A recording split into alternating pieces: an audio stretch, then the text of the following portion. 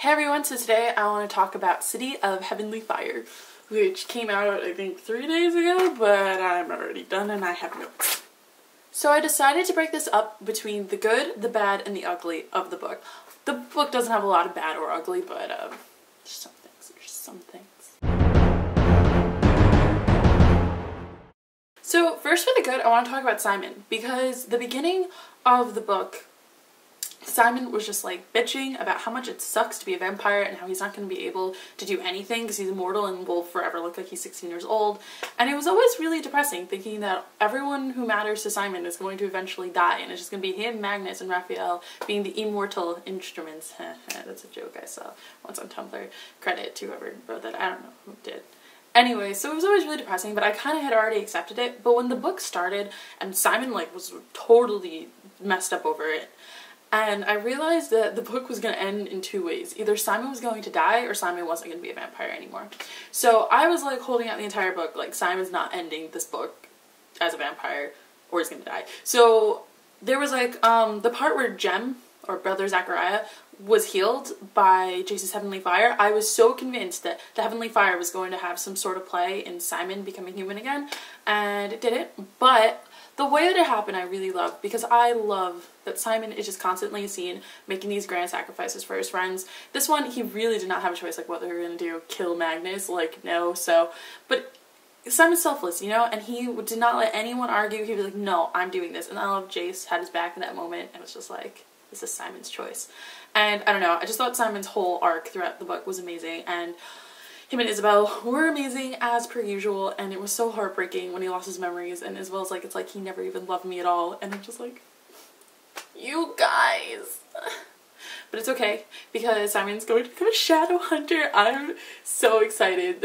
I didn't even think that that was going to happen. I just figured, like when Simon lost his memories, I was like, okay, so Simon better get his memories back, because it's just, you know, he's always going to think he's just this normal human guy who hasn't done all these amazing things. Like Simon totally, from book 1 to book 6, I feel like changed immensely, not in personality, but like in his view of himself, because he just became a hero, and I couldn't bear Simon losing that. It's like Donna, Doctor Who all over again, and I'm so glad that he's gonna get his memories back when he becomes a shadow hunter, and him and Clary are gonna be parabody, it's just parabodies, isn't it? When I read it, I never got that, and then I tried to say it out loud.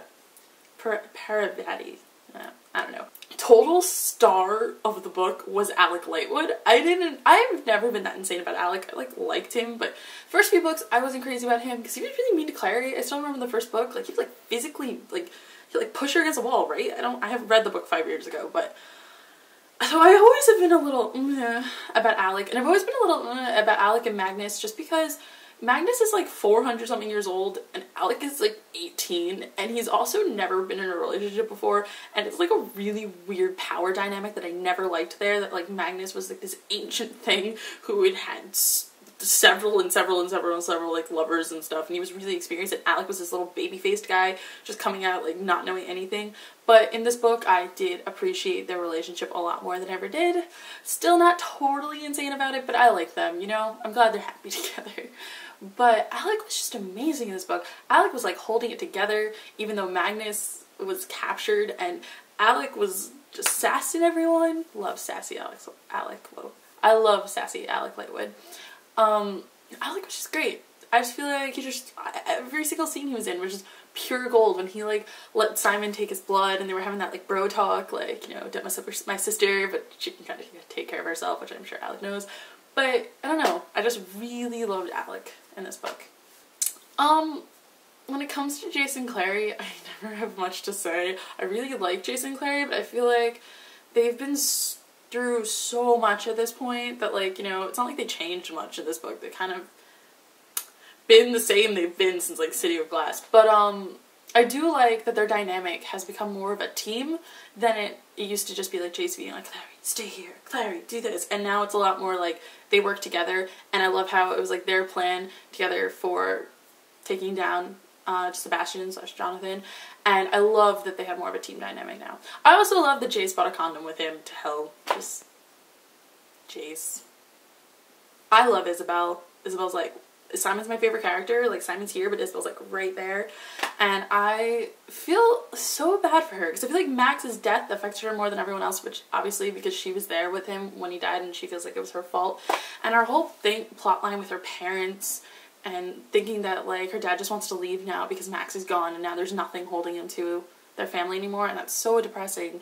And Isabel is just a strong character and I loved her throughout the entire book, and yeah, just love her.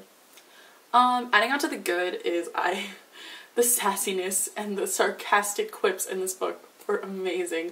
I just found myself cracking up the entire time. Simon's band. I knew it. I think everyone knew this, but like I knew it. Like how they always had this running gag how they didn't have a name for the band, and I was like, their band's gonna be called the Mortal Instruments.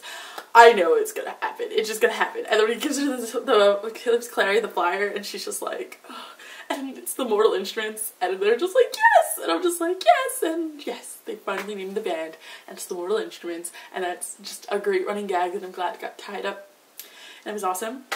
I loved that after Sebastian was hit with the sword with the heavenly fire in it, and he turned back to Jonathan for a little bit, and it was really, really awesome, like, way to kind of see how Valentine really screwed him up. And it was really interesting. I don't know, I just liked it, and I like that he still died though, because it was like, no, you're not gonna live on, like, as this little brother, or older brother thing, like, no.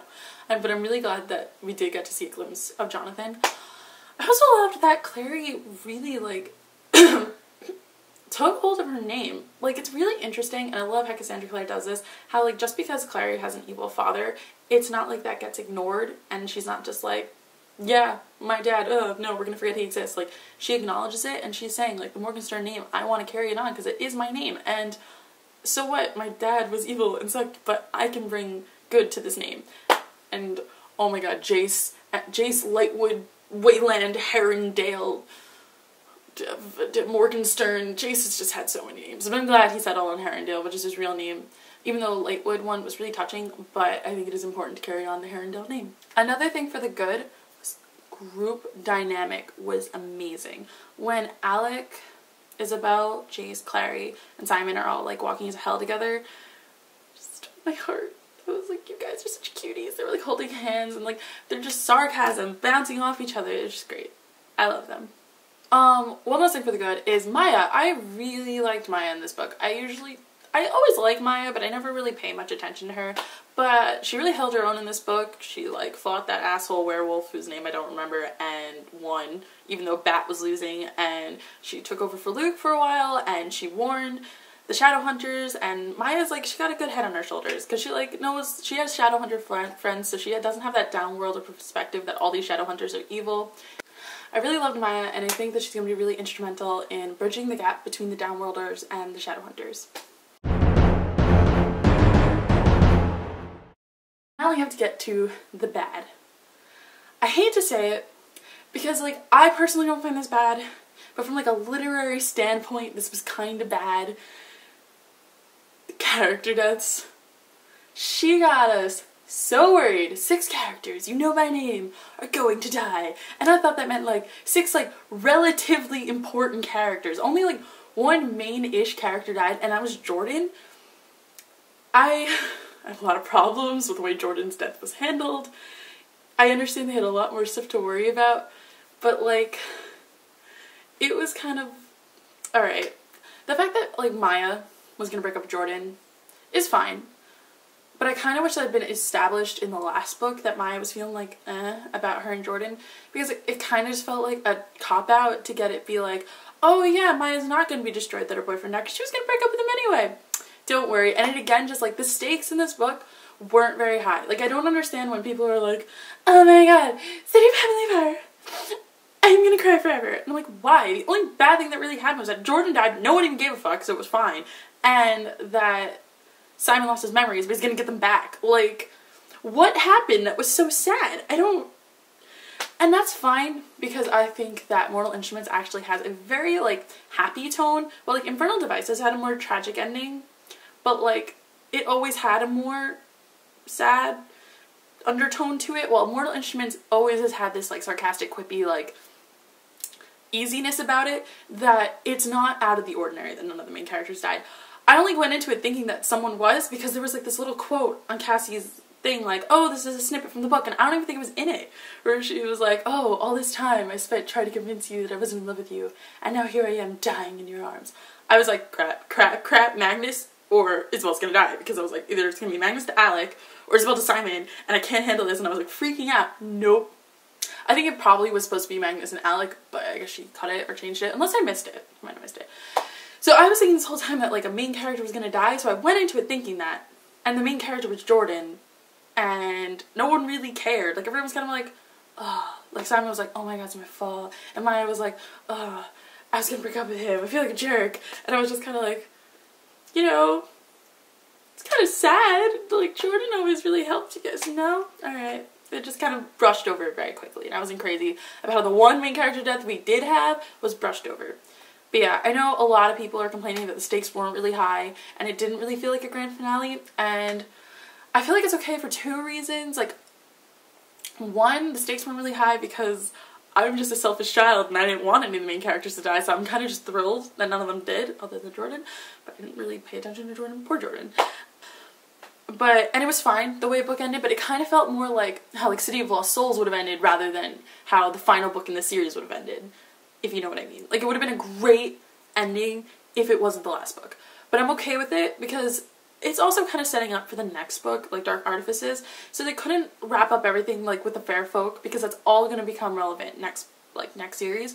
And I think that's why I feel like Cassandra doesn't have the strongest finales other than City of Glass. I thought was really good. But the end of, you know, Clockwork Princess and then this, like, battle-wise, it isn't insane because she's always setting up for the next thing. And her books are not actually as battle-oriented as you'd think they would be. They're more character-oriented. So I kind of was okay with it, but I still would label it under the bad.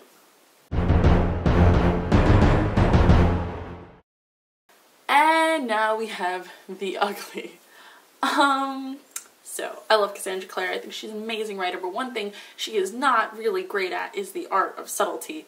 It's always been my problem with Jace and Clary. It was how they're just shoved down your throat because every 5 seconds it's like, I see the way you look at Jace, you're so in love with him. I see the way that you look at Clary, you're so in love with her.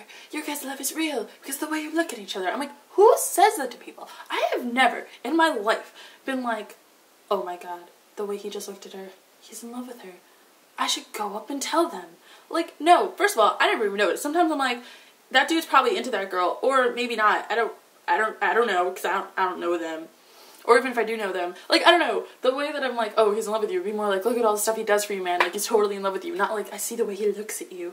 I don't know. It's something like Cassandra Clare does a lot, and I'm always like, alright.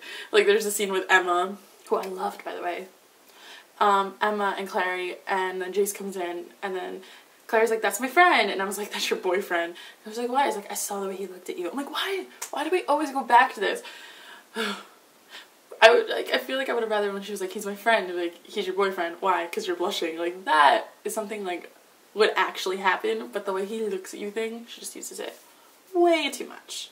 And following with the lack of the art of subtlety, the parallels between the Infernal Devices and the Mortal Instruments were really fun, but they were not subtle at all. They were like, the quote I was literally cringing at. It was when Jem's like talking to Jace, and he's like, I forgot that you Herondales love so fiercely, more tragically. Like, I don't remember what he was saying, but I was like, what? Like, first of all, we get it. Will and Jace are very similar, but I doubt that every single Herondale is like Will and Jace. Like, why couldn't you just say, like, I forgot how much you were like Will, rather than like, I forgot that all Herondales like love more intensely than other people. And I'm like, not really, because I don't know, like, Alec's pretty intense about his love for Magnus. Like, Clary is pretty intense about her love for Jace, Luke, and Jocelyn. Like, why is Jace so special? He's not. They all are obsessed with each other in unhealthy ways. And it's the same thing with Will and Tessa, and Jem and Tessa. Like, I'm like, what is this thing with, like, you Herondales? I don't know. Like, so many of those kind of scenes where, like, they were paralleling Jace to Will were ridiculously too much, and it was really painful, but I loved it anyway. But I'm just saying. So, that's it for me. That's my City of Heavenly Fire review, and I hope you all enjoyed, and I hope you all enjoyed the book. I'll be going to BookCon tomorrow, and I really hope booktubers are there. Bye!